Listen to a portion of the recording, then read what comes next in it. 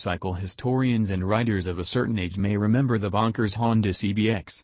First released in 1978, the CBX featured a 1.047cc inline-six that produced a very respectable 105 horsepower. Thanks to some clever packaging, the engine wasn't that much wider than a CB750's, and for 4 glorious years the bike reigned as one of the biggest, coolest bikes on the block.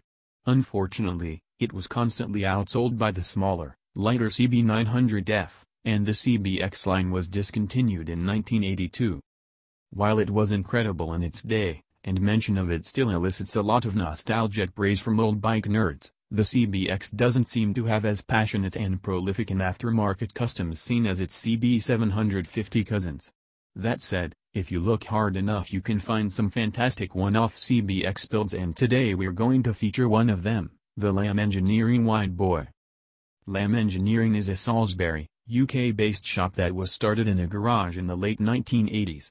The outfit has grown to a 6-man and 1-dog operation that, in addition to customs work, offers a wide variety of professional services such as CNC milling and turning, component assembly, chemical blacking, welding, fabrication, and finishing services. The shop regularly competes in the AMD World Championship of Custom Bike Building, where the shop has taken home the prestigious top prize and multiple top 3 awards.